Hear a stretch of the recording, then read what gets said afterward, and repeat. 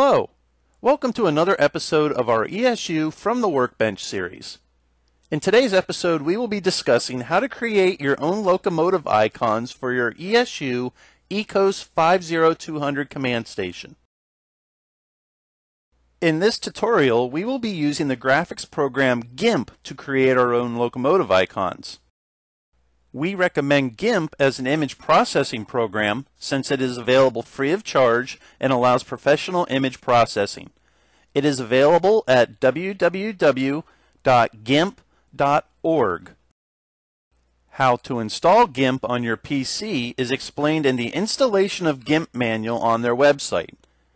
For this tutorial, we will be using GIMP version 2.8.18. Other versions of GIMP can differ slightly in the processing steps. The prerequisite for creating your own locomotive icon is a photo of the prototype or model of the desired locomotive. It should be a side-on shot. If you are photographing a model, place it on a solid color piece of paper or use a photo box if you have one. In this way, you can achieve a uniform illumination against a neutral background, which will make your editing a lot easier. In this tutorial, we will be using a model of an F-unit locomotive. We will need to make sure that the loco is straight, the background is deleted, and the picture size is correct for your ECoS. In the raw, unedited state, the photo should look similar to this. We can now go to our computer and open up GIMP.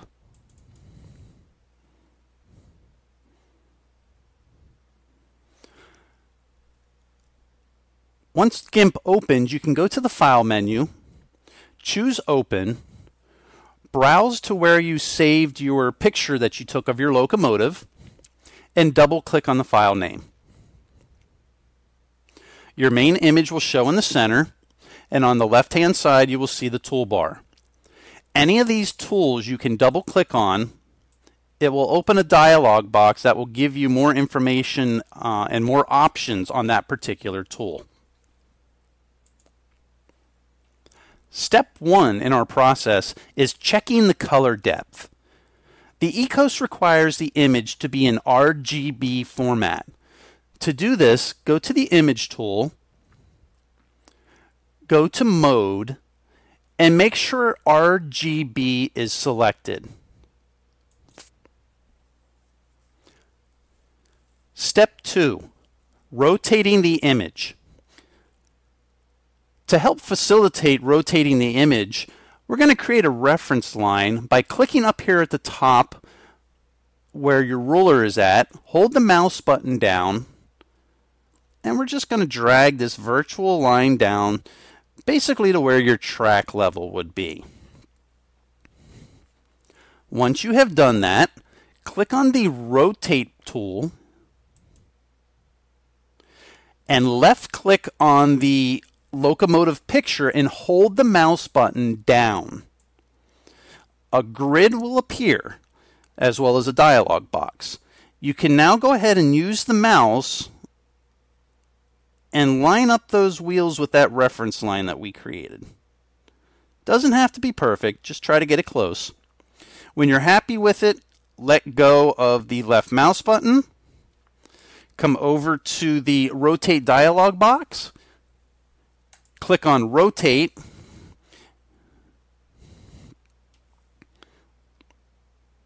and take a look and make sure everything's okay. If you want to make adjustments, just follow this process again. When you're happy with it, click on the Move tool, click on your reference line, it'll highlight in red, and drag that back up to the ruler at the top. Step 3. Cropping the image. Use the Rectangle Select tool and draw a rectangle around most of the locomotive.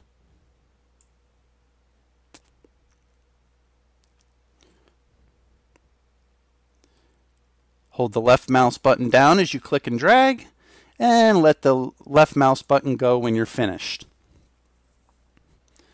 From the Image menu, select Crop to Selection. Much better. We got rid of a lot of that background. Step 4 is cleaning up this background.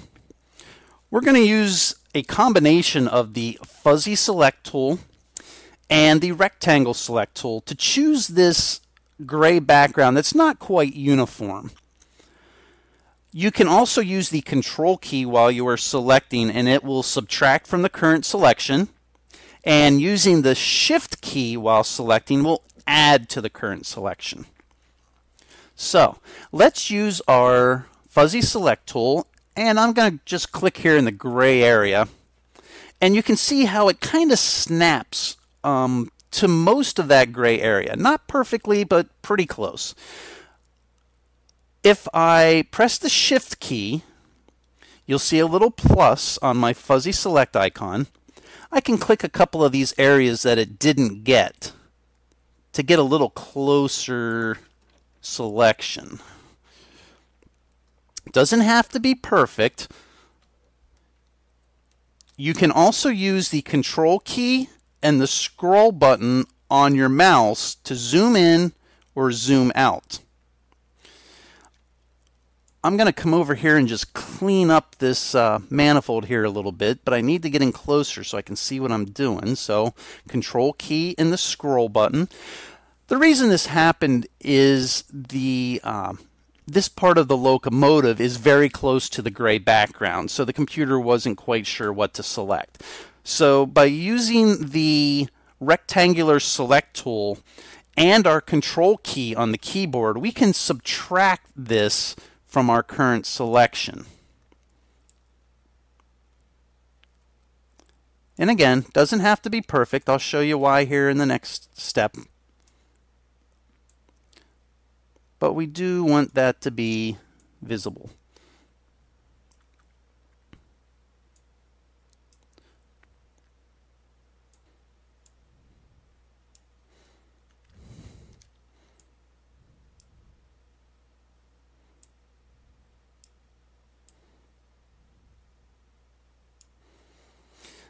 And that's close enough. You're really not going to end up seeing a lot of that once we resize the image. Once you are finished, click the delete key. Your background will change to a checkerboard pattern. Go up to select and choose none. Step 5. We need to change the background color to match that of the ECoS. Now that we have isolated and cleaned up the background there a bit, we just want to make sure that the background matches the background of the ECoS. So what we're going to do is here on the left hand side you'll see your foreground and background swatches.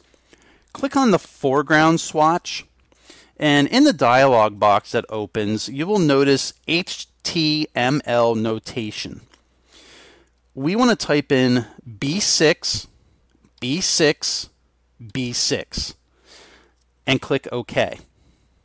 You will notice your foreground color changes to the same gray color on your ECoS. Step 6. Fill in the background to match the ECoS. Now that we have chose our proper gray color, we're going to use the bucket fill tool, and we're just going to click in the checkerboard area here. That will fill everything in with the gray color. Again, does not have to be perfect. Step 7, cropping the image. Our next step is to crop the image so there's no extra space around the locomotive. Go up to the image menu and choose Auto Crop Image. Step 8, resizing the image. After cropping, we need to resize the image to the size that is used in the ECoS, which is a very, very small icon. So we will lose a lot of detail in this step, but that is completely normal. From the image menu, choose Scale Image. In the dialog box that appears, make sure that under Image Size, the link icon is closed, not open. Under height, type in 40 and press the tab button. You will notice that the width automatically changes. If the width is less than 190, we're good to go. If it is more than 190, then you need to type in 190 in the width and let the height auto adjust. In this case, though, we were good the first time. Reason we do this is the icon for the ECoS has to be exactly 190 by 40 pixels. Click on the scale button when you are finished, and you will notice it shrinks drastically. This is completely normal. Press the control key. You can zoom in, zoom out. You'll notice it's very, very blocky. That's because on the ECoS, it's a very small icon. You can't see all the detail of your original image on the ECoS. Step 9, resizing the canvas. Our image is the right size now, but we need to change the canvas size so that it is exactly 190 by 40 for use with the ECoS. From the image menu, choose canvas size. The set canvas size dialog box will appear. Our canvas size width, we want to be 190. Our height is already 40. We want our current image to be centered. So in the offset section, make sure you click on center. Click on resize. And you will notice our image is now exactly 190 by 40 pixels.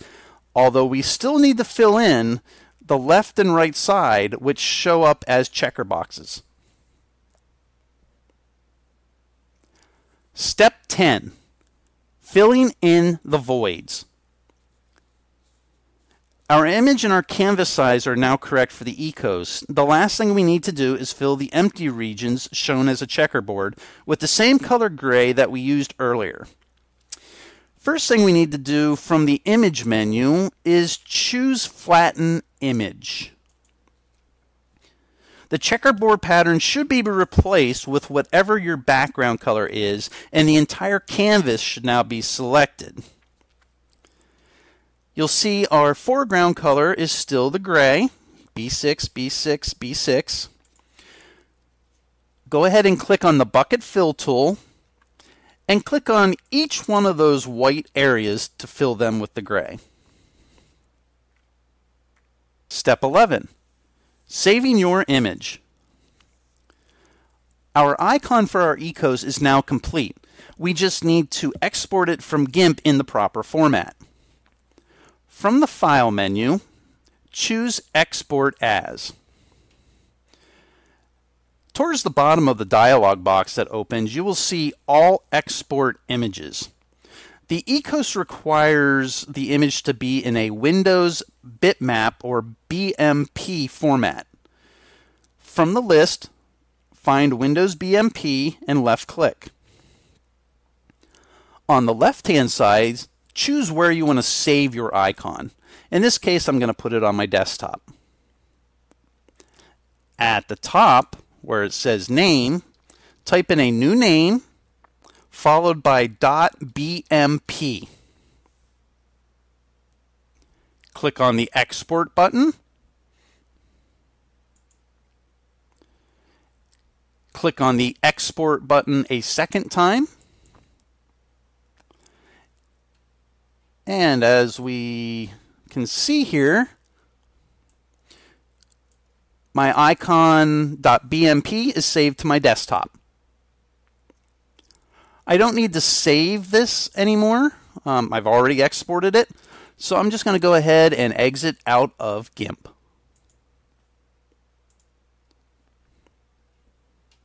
Step 12, importing the new icon into your ECoS. Before we can import our newly created icon into the ECoS, make sure the ECoS is plugged into your home network via the RJ45 jack on the back of the unit. Click the Setup button on the ECoS, click on the Setup 1 tab, click on the IP icon. Write down the IP address of your ECoS.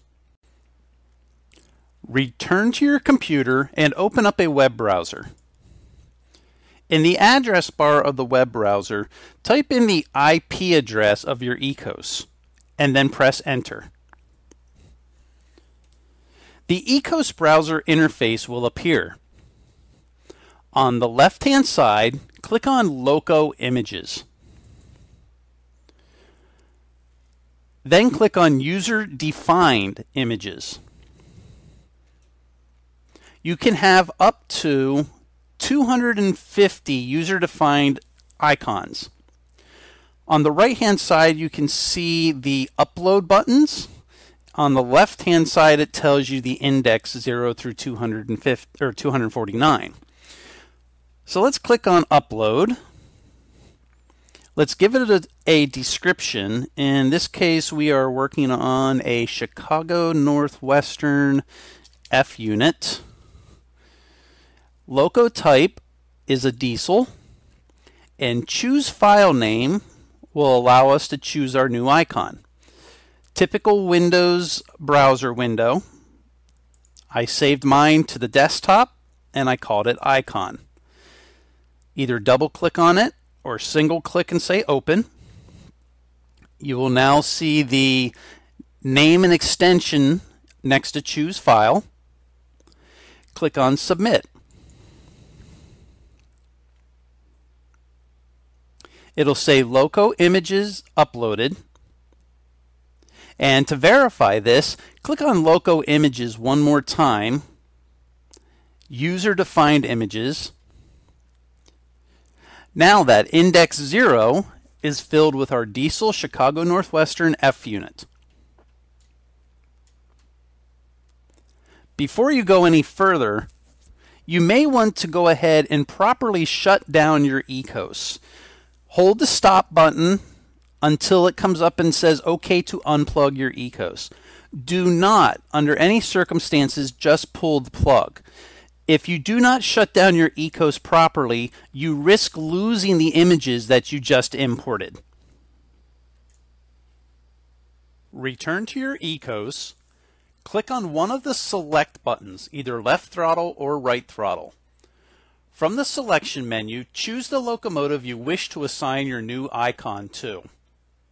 As you can see from the screen, a generic icon currently appears. Click on the wrench button, which will take you to the Edit Locos screen.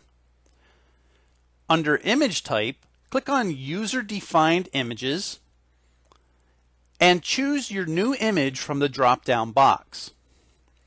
Click the green check button. You will be returned to the throttle screen, and now you will see your new icon is assigned to your locomotive. Again, make sure you shut down your ECoS properly so these changes are not lost. Congratulations! You have just finished creating and importing your first ECoS icon. A printed copy of this tutorial is available on our website at www.lokesound.com. Thank you for joining us. I hope you found this tutorial useful, and as always, thank you for choosing ESU.